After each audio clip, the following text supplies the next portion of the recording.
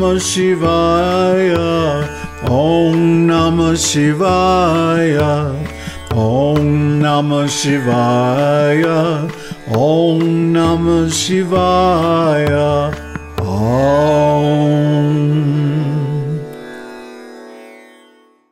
The sages said, O Lord, tell us the greatness of the syllable Aum and that of the 6 liṅgas, O great sage.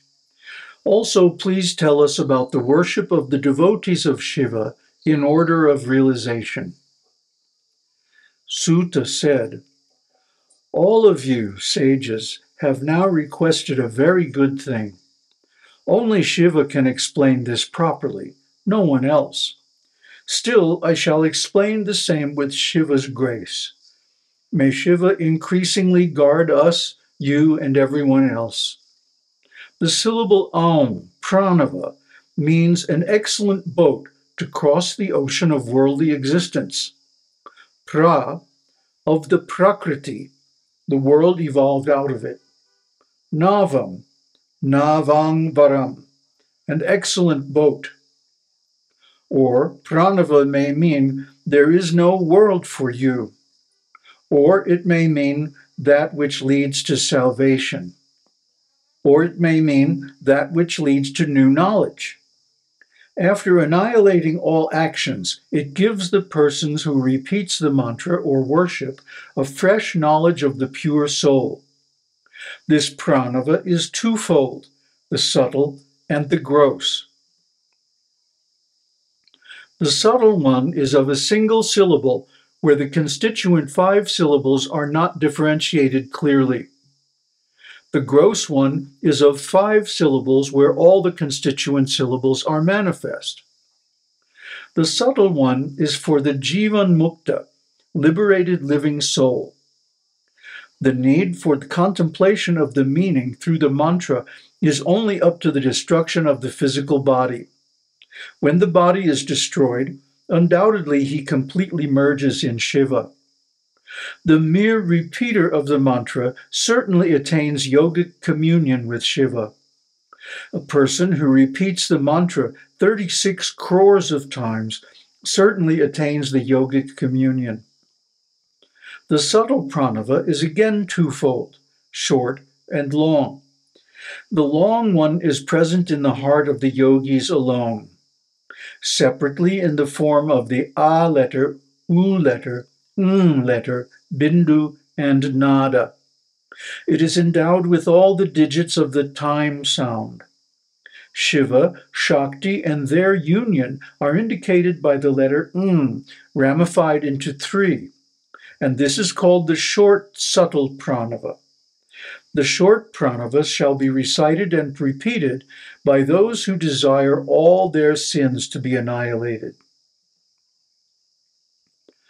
The 5 elements, space, air, fire, water, and earth, and their 5 subtle causes, sound, touch, form, taste, and smell, together activized in relation to achievement of desires, are called pravritas.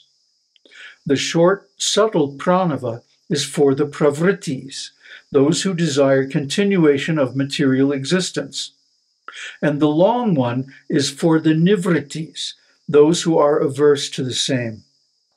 The praṇava is to be used in the beginning of the vyahritis, mantras, in the beginning of the Vedas, and during the prayer at dawn and at dusk, along with bindu and nāda. If the devotee repeats it 9 crores of times, life becomes pure. A further repetition for 9 crores of times enables him to win over the earth element. A further repetition for 9 crores of times enables him to win over the water element. Similarly, for each repetition of 9 crores of times, he is able to win over the elements of fire, wind, and space. The attributes of smell, taste, etc. are similarly to be won over by successive repetitions of 9 crores of times. False egotism is to be won over by another repetition of 9 crores of times. By repeating it daily for 1,000 times, the devotee becomes perpetually pure. O Brahmanas, thereafter the repetition of the mantra is conducive to the achievement of desires. A devotee who thus completes 108 crores of japa of praṇava, Aum, and is thus fully enlightened, shall master Shuddha Yoga. A person who has thus mastered Shuddha Yoga certainly becomes a liberated living soul. A Mahayogi who performs japas and meditations of Shiva perpetually in the form of praṇava and maintains samadhi, mystic trance, certainly becomes Shiva himself.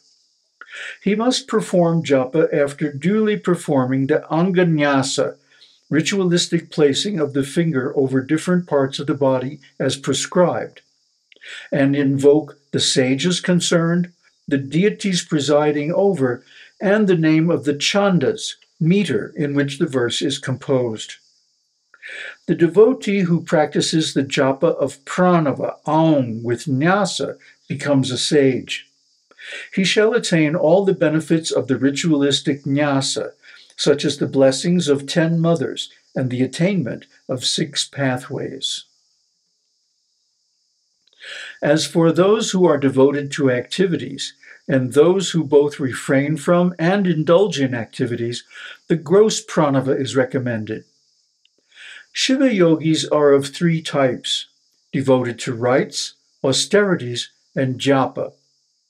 The Kriya yogi engages himself in sacred rites and worship, spending money, using limbs of the body, and uttering words like namaha, obeisance, etc.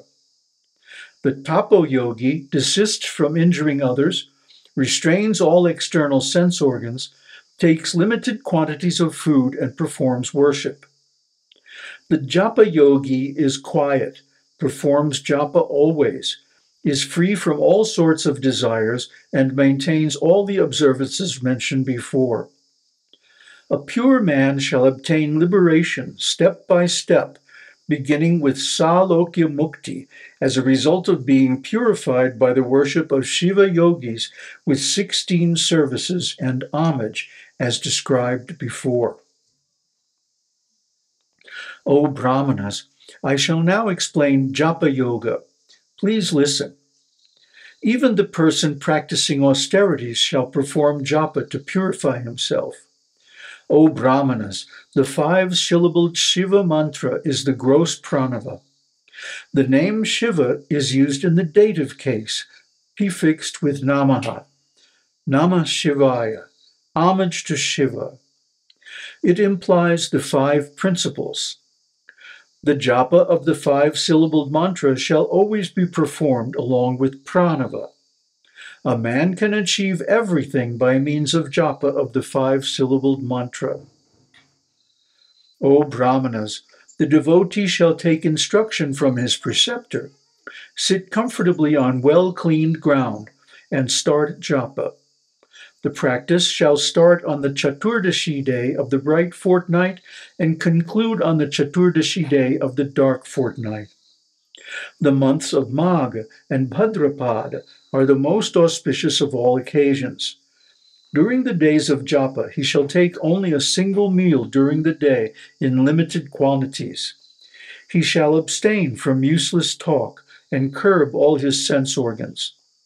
He shall uninterruptedly render service to his parents and the king, or any master whom he serves. By performing the japa 1,000 times, he shall be free from indebtedness, otherwise not. The 5-syllabled mantra shall be repeated 500,000 times, all the time remembering the various aspects of Lord Shiva, who is seated in the lotus pose. He is the bestower of all auspiciousness. He has the crescent moon for his coronet. He has given shelter to Ganga in his matted hair. With Shakti seated on his left thigh, he shines with great concourse of attendants around him. He bears the moon on his forehead.